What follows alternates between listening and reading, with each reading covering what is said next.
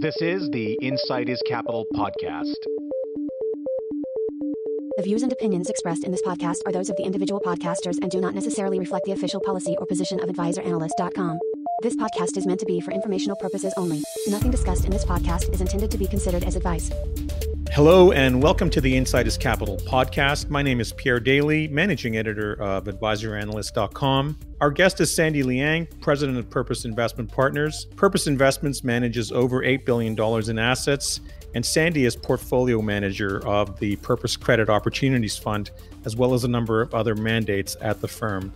Sandy has over 27 years of credit investment experience, including 17 years on Wall Street with Cobalt Capital Partners, and was a senior managing director at Bear Stearns. He was also named to Institutional Investor Magazine's All-America Fixed Income team for 7 consecutive years. Sandy, thank you so much for joining us. Thanks for having me, Pierre. I think it might frame our conversation about the extraordinary high-speed COVID-19 crash in markets that we've just experienced in the last month. If we talk a little bit about your background, your story on Wall Street, your learnings from the 08-09 global financial crisis. Sure, I can address that, Pierre. I've been in business for, now it's almost 30 years. Started in 1991 in Toronto and in equities research. And through my career, I've seen a number of cycles and a number of bubbles. In Toronto, we had the 1996 junior mining bubble. We had the tech wreck in 1999-2000. Sorry, I forgot the long-term capital Asian crisis in 1998. Then the tech wreck. Then the credit crisis.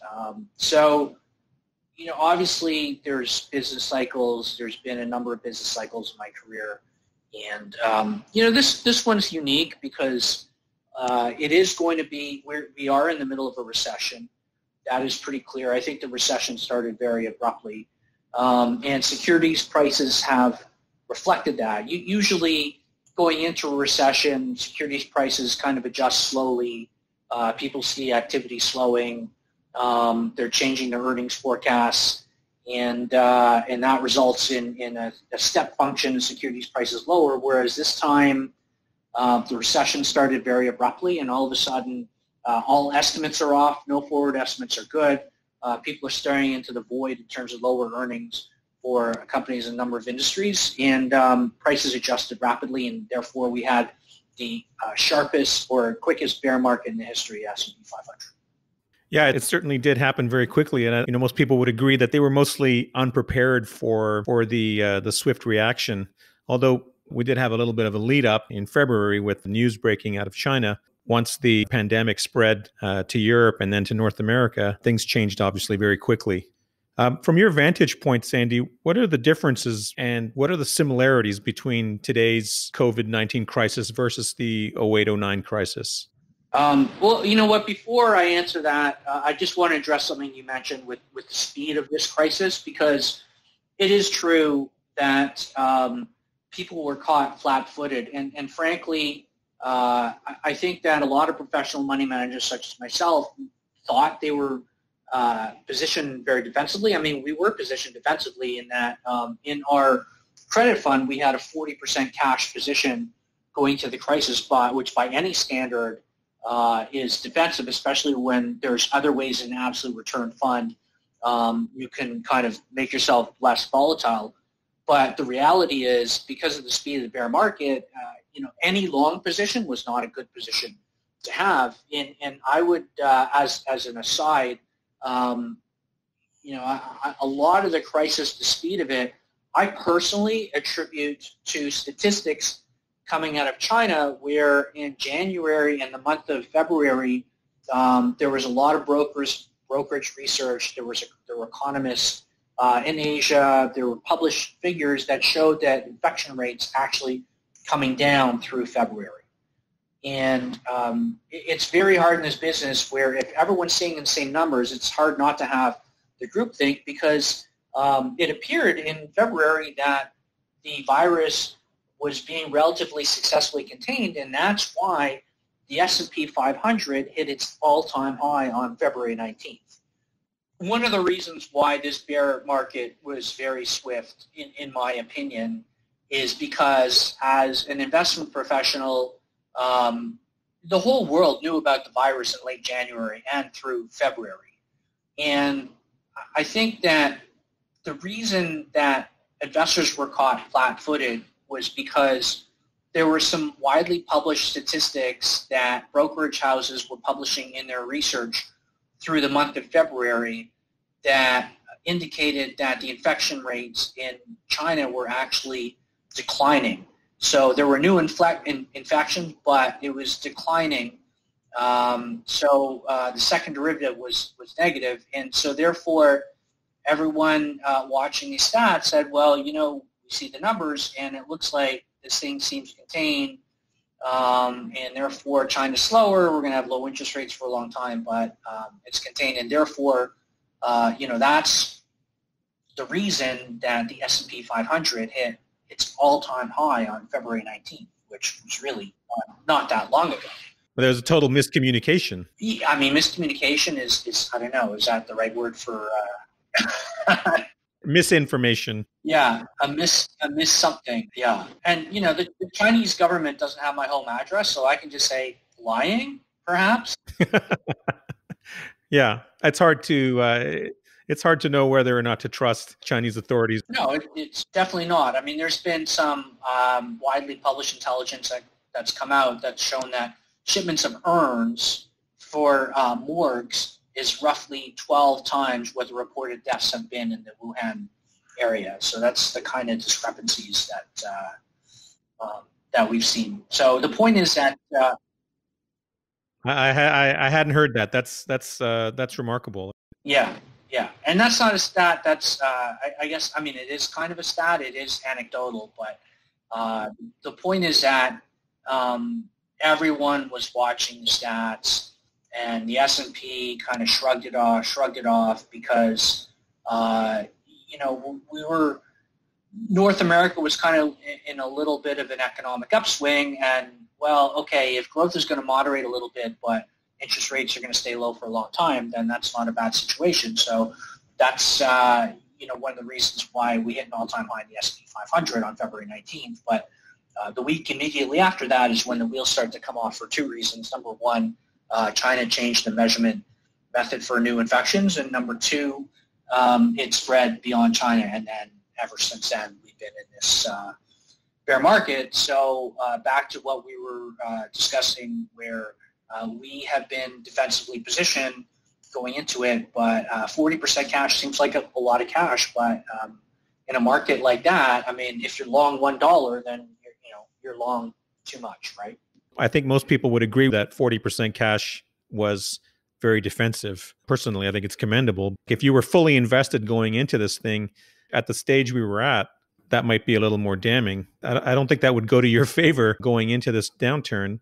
The fact that you were already taking a fairly defensive posture at 40% cash, I think that would be something that most investors and most advisors would look at and say, wow, that's actually a feather in your cap, Sandy. That's pretty cool. Yeah, and I mean, to be fair, we are not market timers. We do not try to pretend that we can create alpha knowing when to be in and out of the market. We don't spend a lot of time talking about, how do you feel about the market here. Really, our cash balance is a function of idea flow. And I think that, now it's early April, and the number of potential ideas on the radar screen is much, much larger. The number of ideas than there were in February, and that explains why in February we had such a large cash balance. So, Sandy, from your vantage point, from your experience, and from where you sit, what are the differences? Like, I know it might be a little soon, but what are the differences and similarities between the 08-09 crisis that you experienced firsthand and today's COVID-19 crisis?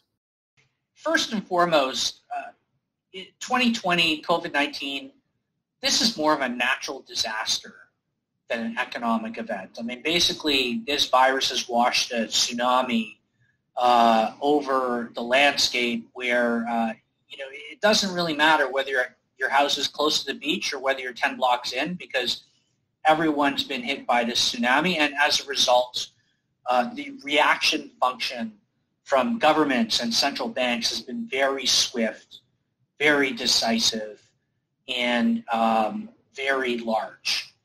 And that is very different than in 2008, where, well, Bear Stearns went out of business. Well, actually, sorry, I worked at Bear Stearns. We did not go out of business. We got bought by JP Morgan in March 2008. And then another 6 months passed before Lehman Brothers went bankrupt. And at the time, the Fed could have saved Lehman, and there was a lot of deliberation, just basically said, you know what, buyer beware, or actually that's not the right phrase, but Lehman went bankrupt and the Fed allowed it because you can't save every company that's going to go bankrupt, and Lehman kind of should have known, especially after Bear had issues in March, that they should have deleveraged. And the point is that in 2020, COVID-19 crisis, there's no bad guys. This is a natural disaster.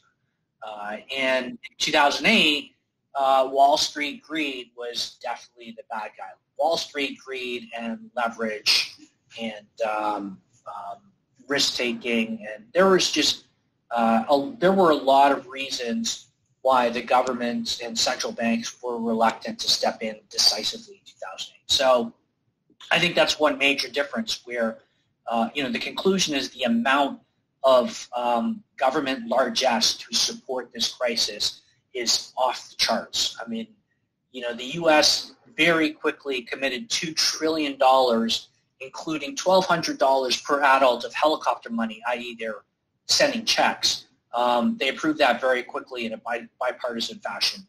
And that is not what really went down in 2008. So, no, yeah, I mean, there was a very long delay in 2008 to get any kind of package or deal approved.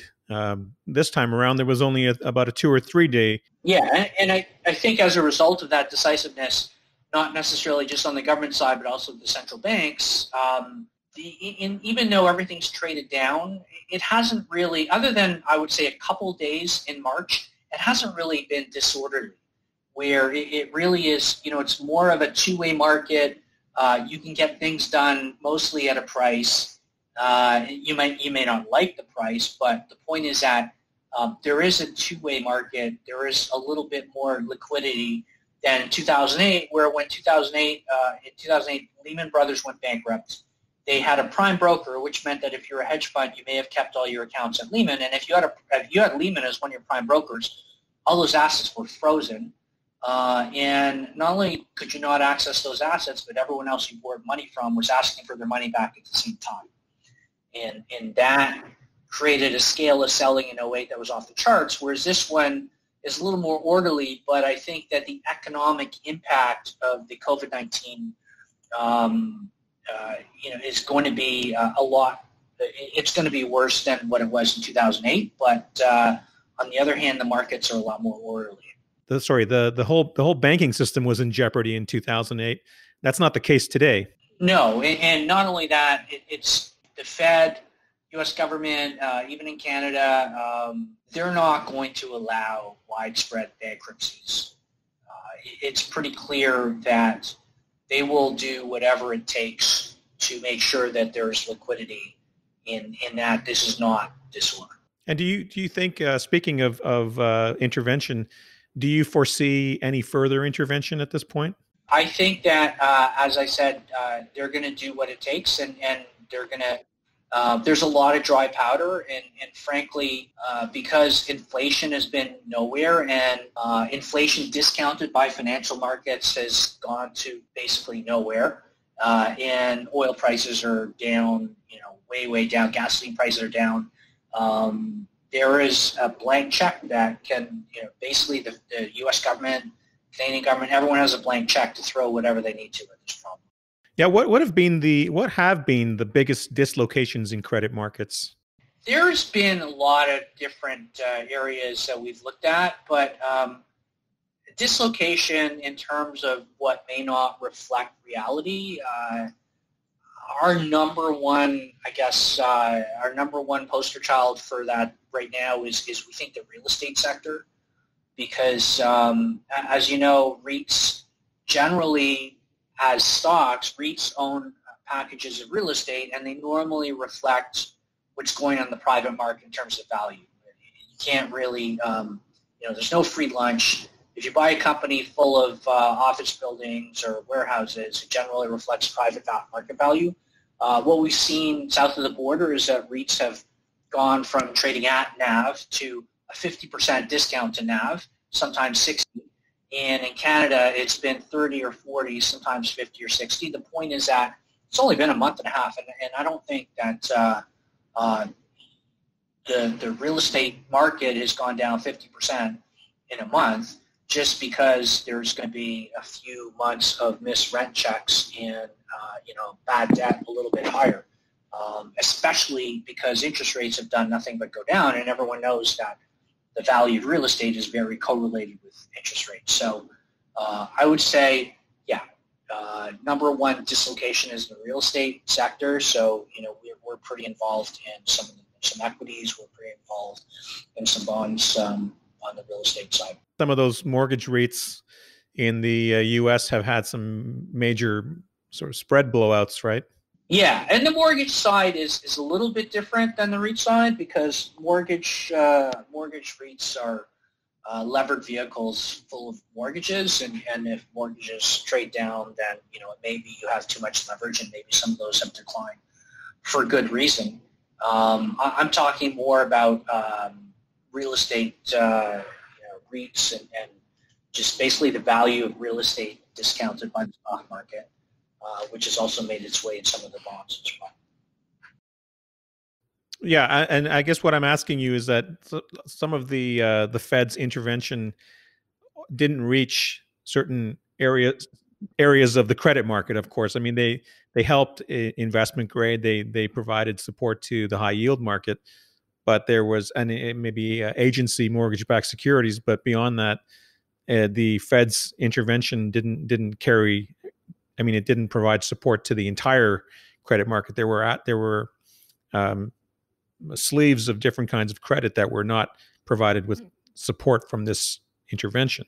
Absolutely. They definitely decided to draw the line, and that doesn't mean that line in the sand is going to be, it obviously could change, but I think that Mnuchin comes from capital markets, so I think Stephen Mnuchin, Treasury Secretary, kind of understands markets. Actually, he was a client when I was at Bear Stearns of the high yield bond desk. I mean, they drew the line on investment grade, but they were pretty targeted in that they also surprisingly said, hey, we're going to buy ETFs. Why? Because a lot of the dislocation was reflected in the difference between ETF trading prices versus where their NAV was marked, because based on where the ETFs were trading below the NAV, they were indicating that prices might be a lot lower. So the Fed was very targeted and noticed that if they start buying some of the ETFs, then the prices would adjust appropriately and the NAV would start to equal prices again. So that kind of made sense. Well, it's great for investors in those ETFs. It was also the most direct route for them to take, right, in terms of getting into that market, in terms of providing support to that. Yeah, I mean, it was good for those investors in that those funds are not supposed to be that volatile. No, yeah, the volatility has been terrible, right? I mean, we've seen the VIX up in the 80s. I don't think it's there anymore, but we saw the VIX up in the 80s as recently as last week. Yeah, the volatility's been off the charts, and there's been a lot of investment strategies that are inherently short volatility that have been hurt as a result. So coming back to, I mean, some of those areas that were not supported by the Fed, are those because of the nature that their spreads are even more blown out than parts of the market where there was Fed support? Do you see any opportunity in any of those parts of the credit market where the spreads were really blown out, where spreads have really widened? But do you see any opportunities in the market like that where there's an inefficiency that's arisen because of misperception of what the spreads should be versus because of the liquidity dislocation? Absolutely, Pierre. I mean, we're involved in a lot of different areas of credit, and I'll give you an example where, in 2008, you saw some similar things happen um, in terms of structured credit, which are, CLOs and mortgage-backed securities and mortgage-backed security structures. And so we're involved in some areas of the market where we're involved in CLOs in terms of not buying the underlying loans, but we buy the securities. And there's equity-like returns right now in CLOs, and you don't have to be taking a lot of risk. I mean, you can be in stuff that's actually A-rated by rating agencies, not that, that's always the gold seal. But the point is that you can make equity returns in A-rated tranches of CLOs today, and you pretty much have to see half your portfolio default at a disappointing recovery before you get hurt. And by the way, in the 2008 financial crisis, there was actually virtually no defaults in the CLO world. So securities traded down a lot because everyone was getting margin calls, but when push came to shove, and there weren't a lot of CLO defaults because normally in that market, in the bank loan market, your first lien and recoveries are quite high. So that's an example for sure. But there's definitely, in the asset-backed space where normally spreads will be, 150, 200 basis points. I mean, a lot of the stuff right now is 600, 700, 800 over. So, frankly, we don't do a lot of asset-backs. I mean, we're mostly researching companies and industries, but to your point, there's a lot of dislocation out there. There's a lot of opportunity. Yeah, the reason I asked you, Sandy, is because I know as an active manager, you're a sniper. You're not. You don't have a shotgun approach. So, as a sniper, you'd be looking for opportunities where the quality of the fundamentals are clear to you, but there's a complete mispricing. Yeah, we try to maximize return per unit of risk. That's for sure.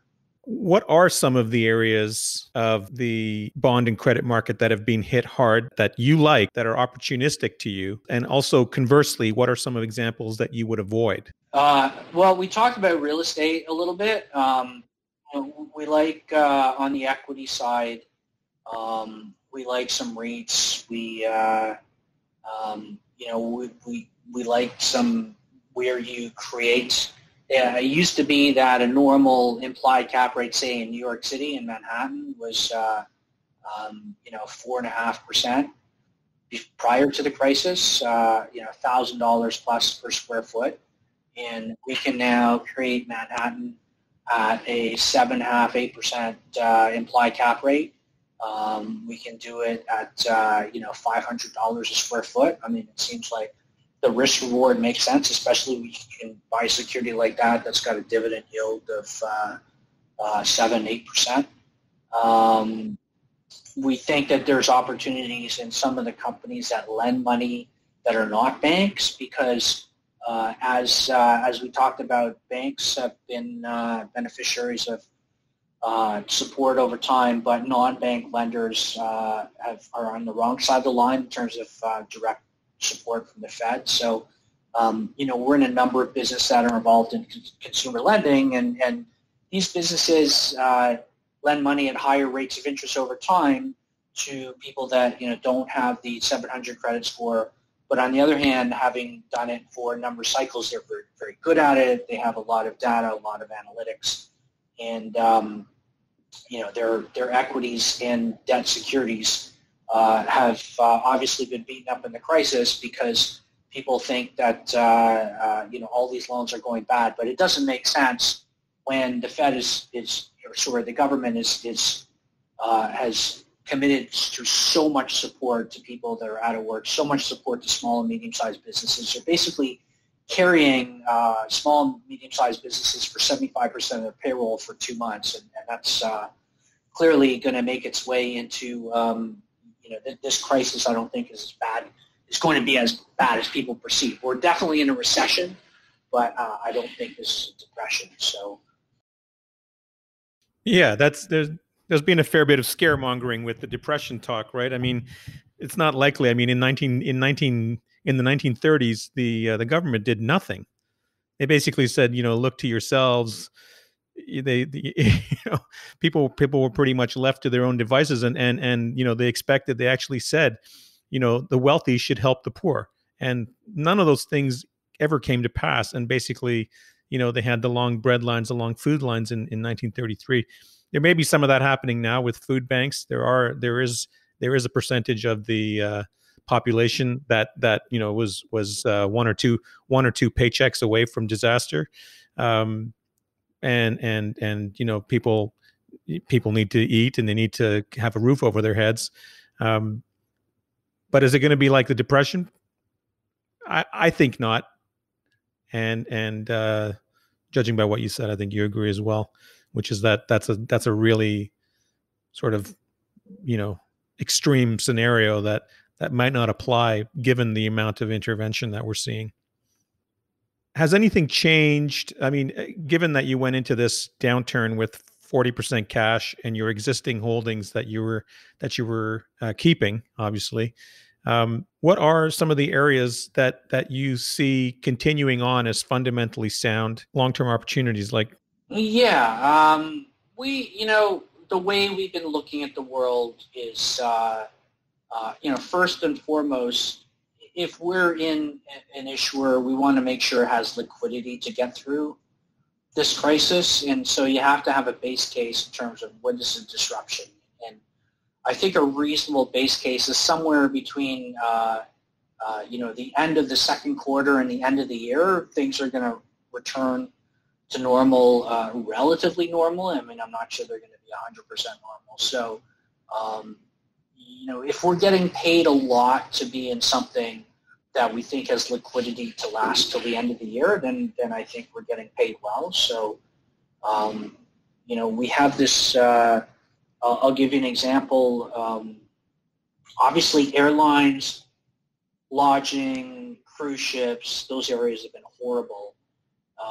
And some companies that were very strong credits 2 months ago are not so much now. And so, we've been involved in an issuer, Golden Nugget, and Landry's. The name of the issuer is Golden Nugget, but it's basically kind of a conglomerate that has a very, good-sized restaurant business with literally hundreds of outlets. It has casinos.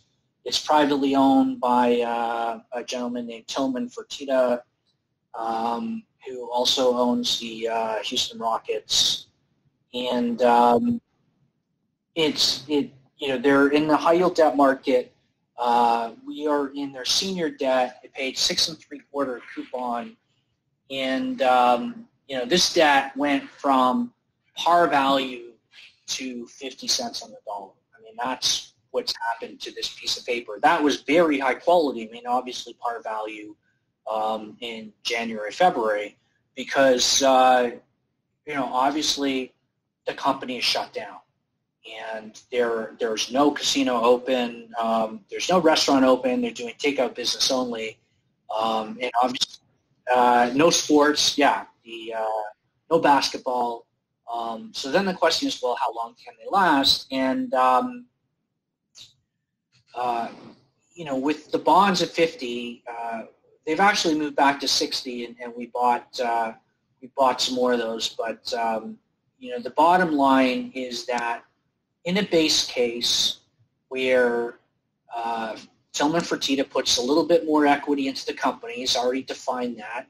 They do a secured debt financing that does rank ahead of where we are, but it's also backed by their online gaming business. The financing gets done. It's about to get done.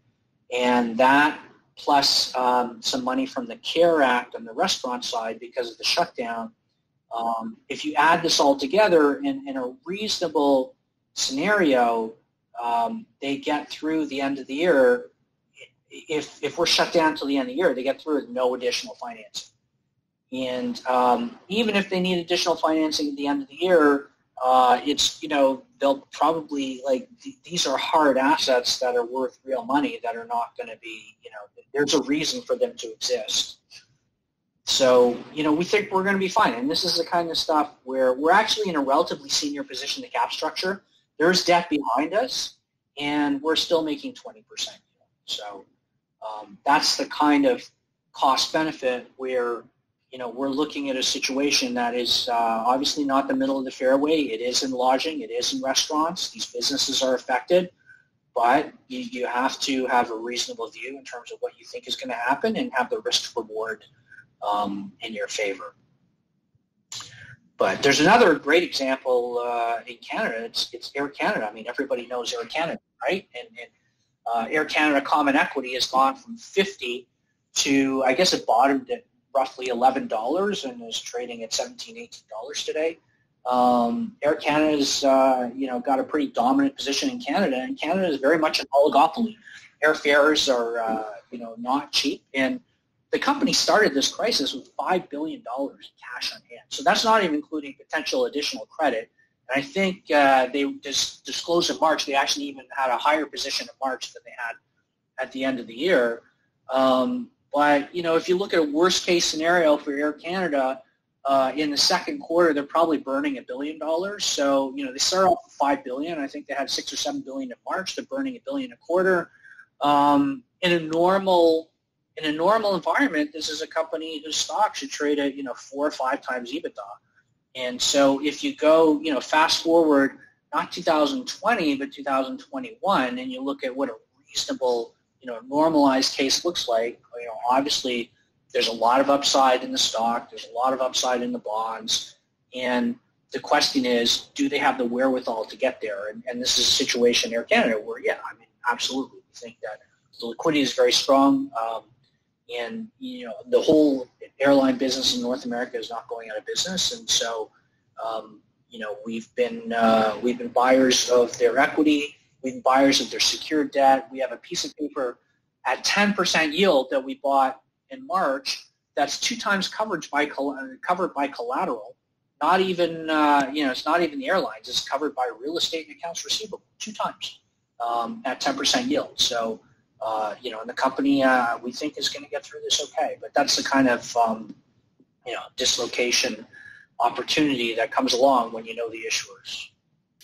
It sounds remarkable. I think what I enjoy getting a good handle on from you, I think what's reassuring is that you guys have done you've done your homework in terms of the coverage aspect.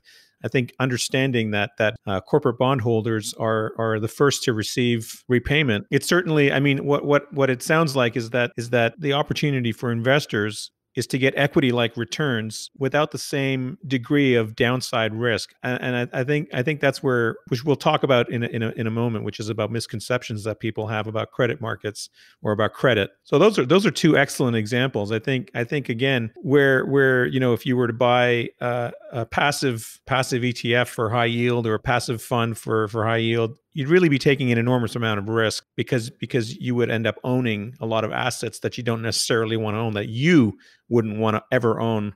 From our past conversations, I know we've talked about the passive versus active, but most people would start to agree that it doesn't make sense to own a passive high yield fund when you have such clear-cut opportunities that are available just from having done your homework. Absolutely. I mean, passive is akin to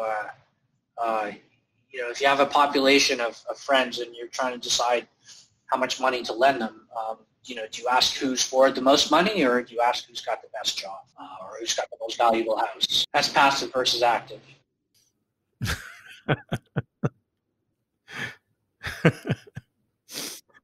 Yeah, that's great.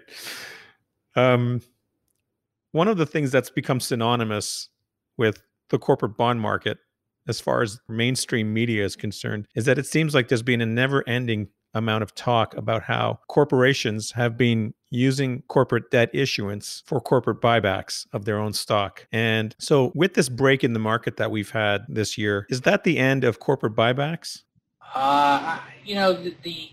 The issuance we've seen so far through the crisis has been about liquidity, and I think that is reason number one for corporations to borrow money right now is make sure that they have a runway to get through this crisis. what I will say is that interest rates are low. So when things return to normal, I mean, we're going to be in a different world, because when things return to normal and companies can start borrowing money to buy back stock again, then we're going to have made a lot of money up off the bottom. They're also regretting in some cases that they didn't do that, and that they didn't do that, right? Absolutely, yeah. I mean, right now, and we've seen companies say, we're not buying back stock because we need the liquidity. Yeah, I mean, here we are talking about what the opportunities are, but in reality, if you were in credit, you're still licking your wounds too, right? I mean, if you had any substantial holdings, I mean, I'm sure as a manager, as a portfolio manager, your existing holdings. I mean, these things happen, right? These dislocations in the market, the corrections in the market happen. So it's par for the course to some degree. But notwithstanding, of course, I'm sure corporate bond investors are licking their wounds, but at the same time, assuming that things resume and we get back to normal or some kind of normal, this is a time to be rebalancing. It's a time to be looking at opportunity if you have it. Easier said than done. I mean, that's where you come in, I think, as an active manager. Yeah, and you know what? Everyone who's invested any money over the past years is regretting every long position they took, because everything took a big fat haircut in the month of March. I think that, yeah, Pierre, that statement you just made, easier said than done, that is so relevant because, as you mentioned earlier in the podcast, I mean, I've been doing this for a long time. I've been in the high-yield debt market since 1996, equities before that. But, this is a business cycle asset class where, equities as well, but there's times in the cycle that are much better for buying non-investment grade corporate debt. And it turns out that the highest returns from this asset class are generated from buying it in the middle of a recession, which is counterintuitive.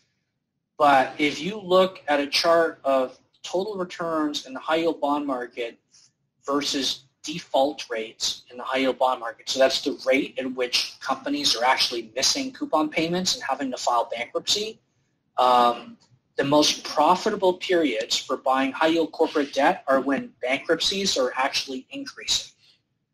And the reason why is because when bankruptcies are increasing, it means we're in the middle of the recession, and the securities have actually discounted that recession already. So spreads are wide. That's the additional return you get from corporate debt over government bonds. Spreads are wide when you're in the recession.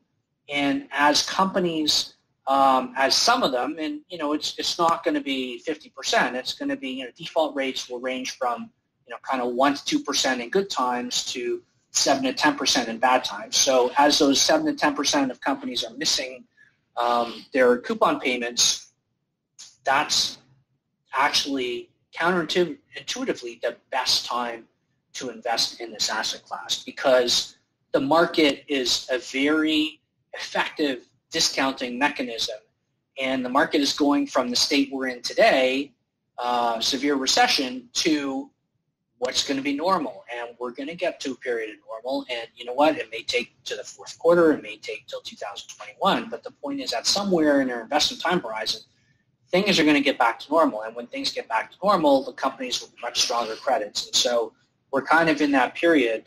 What's interesting is that 2 weeks ago, a major high-yield bond index, the Barclays index, crossed 1,000 basis points of spread, and that means another 10% in yields in the average bond in that index. That compares to government bond yields under 1%.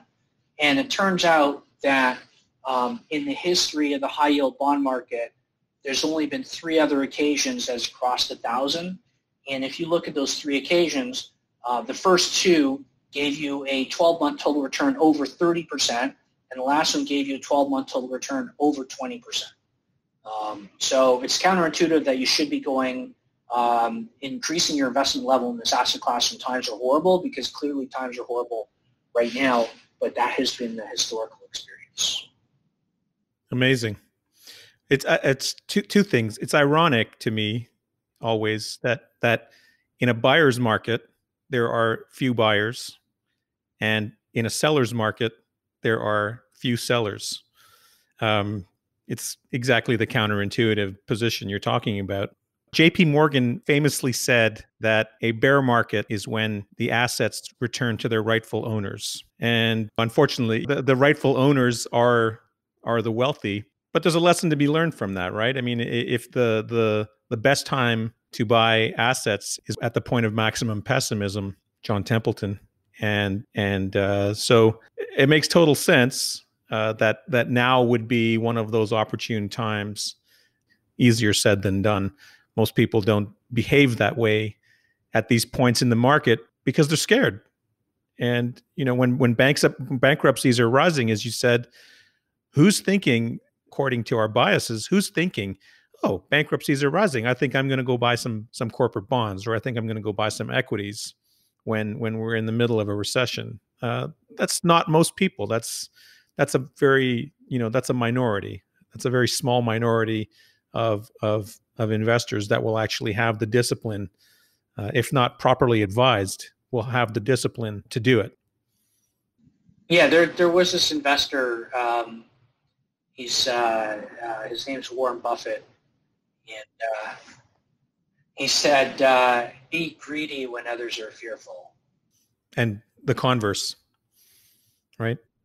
Fearful when others are greedy. So, Sandy, just to cap off the conversation, because it's been a great conversation so far, what is the biggest misconception that investors have about credit markets? As someone who's worked south of the border and come back to Canada, what I find about Canadian investors is that there's very much a barbell approach. People take their portfolio and they'll have a segment that takes almost no risk, where they like short-term corporate debt or they like government debt. And then the other half of the portfolio, they'll take a lot of risk. They'll buy equities, they'll buy junior mines, they'll buy energy, they'll buy Bitcoin, where the asset class that my group traffics in is in the middle, where, historically, if you look at the leveraged finance market, high yield bonds, bank loans, they actually return almost as much as the S&P 500, but with a lot less risk. So they're in the middle in terms of the spectrum. They're not as risky as your juniors, but they're, obviously you take more risk than being in money markets. And so I think the misconception is that it's more of this asset class is underappreciated, because in an academic sense, if you're trying to maximize return per unit of risk, investors should have a lot of corporate debt. They should have a lot of high yield corporate debt, investment grade, because that is much more efficient. But I feel like the asset classes that I traffic in are probably a little bit underrepresented in Canada on a relative basis relative to Americans. Sandy, I want to thank you very much for your time. It's been a very enlightening chat. We won't wait as long as we did till we do the next one. Thank you so much for your time. Thank you.